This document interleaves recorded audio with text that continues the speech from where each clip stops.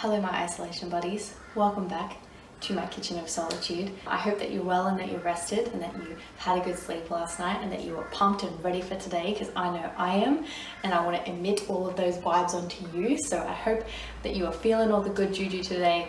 I'm really happy to have you and I've missed you terribly, you especially.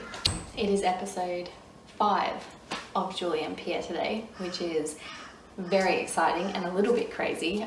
It's a little bit strange to think that we've been living like this for like 5+ weeks. It's kind of like this really weird limbo of like sleeping and then eating and then showering at 5 p.m. and then considering all the mistakes you've ever made in your life and then trying to figure out if maybe you're really good at arts and crafts and then maybe becoming a plant mom and then maybe going for a walk or a run and then deciding that was a bad idea and then sleeping again and then rinsing and repeating this like never-ending cycle of like self-loathing but also like motivation, and then like eating your weight in chocolate and then falling into a TikTok wormhole for 7 hours.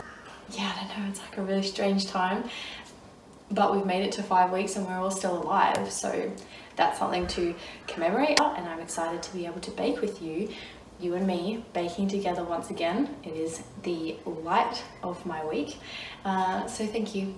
Let's get this started. Week 5. So today we are cooking Sable Azur. Preschool teacher Jules back at it again with the display. Sable Azur, Azur.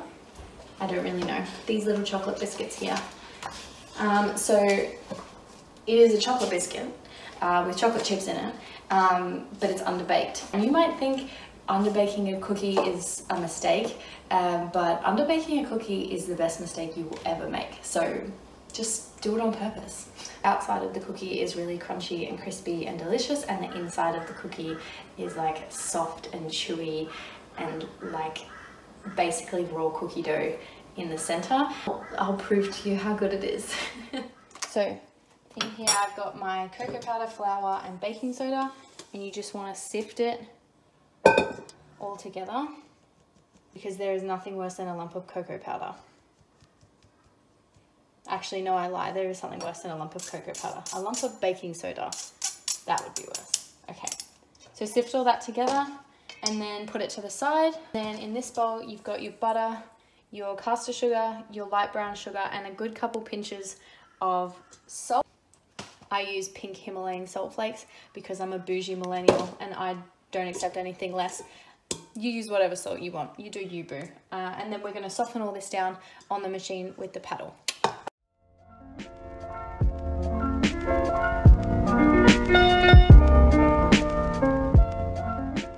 Alright, once that is all soft and sticky, scrape the sides down, and then you want to add your dry ingredients to it. So your flour, cocoa powder and baking soda.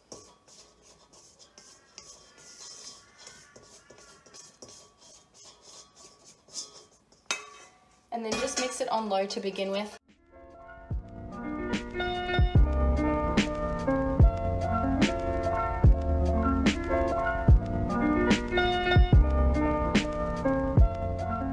Once it is kind of coming together, but it's not really fully combined yet, add the zest of about 2.5 limes.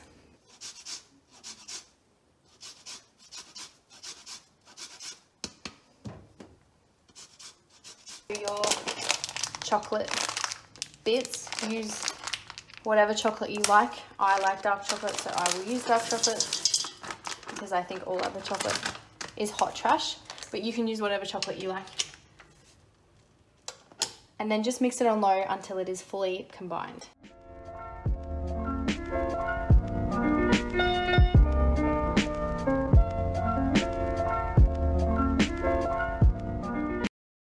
It is all combined. It's like this. Bit sticky, not really. Doughy, definitely comes together. You don't want to over mix this, so just mix it until it is like that.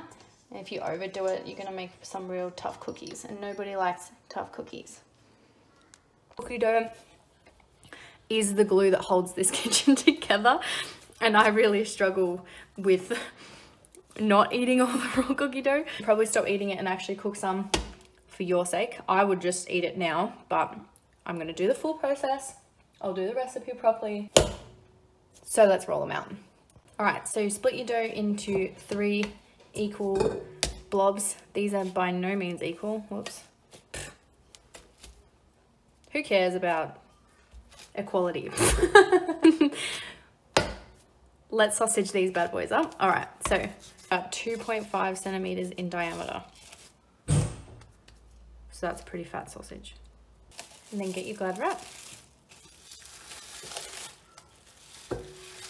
Nice and tight. Okay. And then just keep rolling it.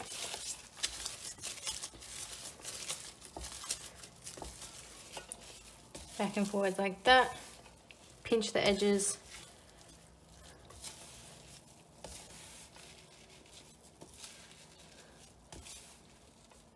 Yes. Flip it around a little bit, do some crazy stuff, and then just tie it up at the ends.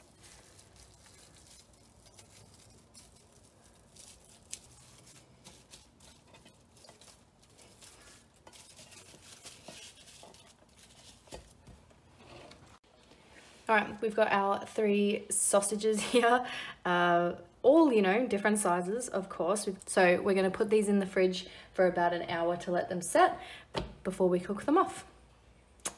All right, it's been about an hour. So we've got this nice firm sausage that we are now going to cut. So he said to cut them about 1.5 centimeters.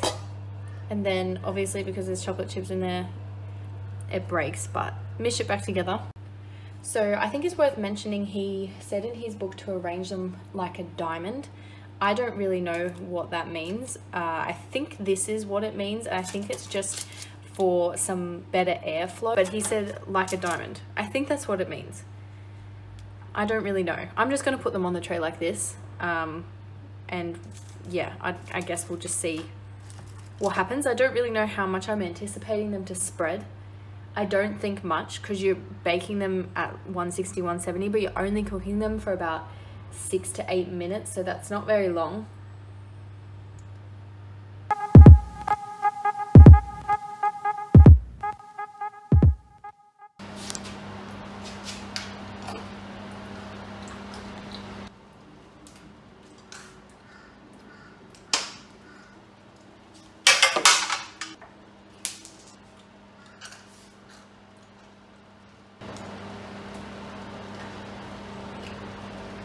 There's M&Ms everywhere.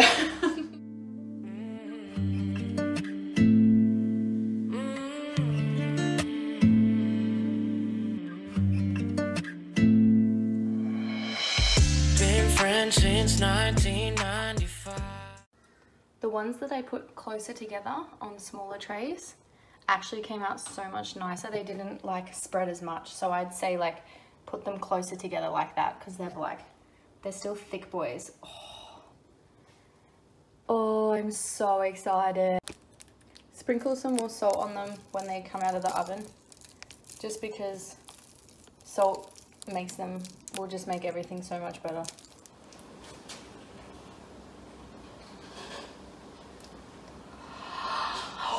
Oh, it's hot. Oh.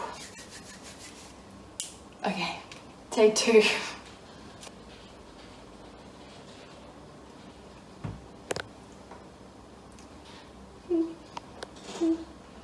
Okay, I have waited not long enough whatsoever, but I am the most impatient person. I am the most impatient, this is really hot, impatient person in the world, and I refuse. So just like, I hope that you can, it's so hot. It's so hot. Oh my god, it is burning me. Okay. Like, look at me.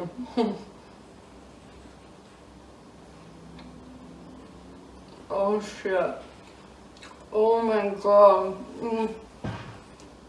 Oh my god. Oh. Like, Can you see? I'm gonna do like a beauty influencer thing. Can you see how like it's so doughy? Oh.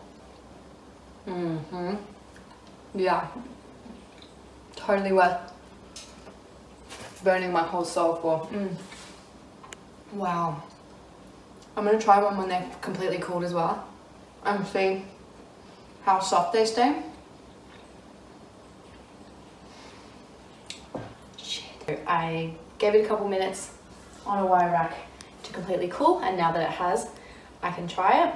It still feels pretty soft.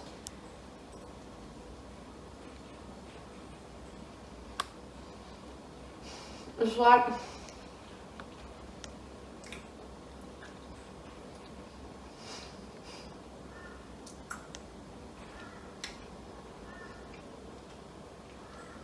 it's like a brownie in cookie form. Like it's so soft. Yeah. Not for the faint of heart. Very rich. Very, very rich. Like so much freaking chocolate. But the lime really helps. Like there's a little bit of citrus in them, which is really, really nice. And the salt definitely helps cover them in salt. But these are so good. Alright, that's episode 5 done. Julie and Pierre. We are ticking away. We are knocking these recipes down. It's such a win. Still not very surprised that we're getting wins. This was incredible. I will put all of the ingredients down below again so that you can make them yourself and make them with me and make them for me, and make them for your mum or make them for the old lady that lives across the road that isn't allowed to leave her house. Just put them at the doorstep, ring the doorbell and run. Also eat them when they're warm, when they're hot and they burn you, because it's like you kind of earned the deliciousness then. And the house smells incredible. And yeah, subscribe to my channel. I upload every single Friday a new baked good or baked disaster, baked bad, whatever. And every single Monday on my Instagram, which is A Sweet Pastry Chef Life. I put up 2 options every week, of which I need your help in deciding what I make. Film it. I will eat the raw goods of it. I could potentially destroy it. Hope that you enjoyed today. I definitely did. I loved having you here with me. I love you all, and I will miss you until next week. You especially. Bye.